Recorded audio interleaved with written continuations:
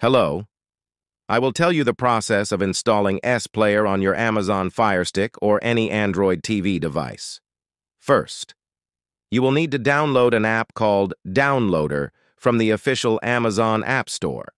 If you haven't installed it yet, simply search for Downloader on your device, and you'll find it once installed. Now, let's set up the Downloader app. Go to Settings on your device, then navigate to My Fire TV or My Device, depending on your device model. From there, select Developer Options. If you don't see Developer Options, go to About and click on Fire TV or Device. Click the middle button on your remote 7 times to enable Developer Options. Once done, go back and you'll find Developer Options. Open it and enable Adobe debugging and the installation of unknown apps for Downloader.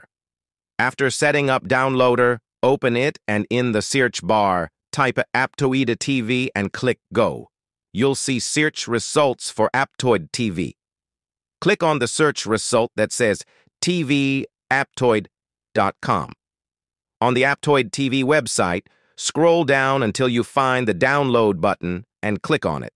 The download will start, and once it's finished, click Install and then Done. You can now delete the installation file to free up space. Next, go back to Settings, navigate to Developer Options, and enable the installation of unknown apps for Aptoide TV. Now, open the Aptoide TV app and allow access to files on your device. In the search bar at the top, type S-Player and click Next. Scroll down to find the S-Player app, click on it, then click Install. Once installed, you can open the app.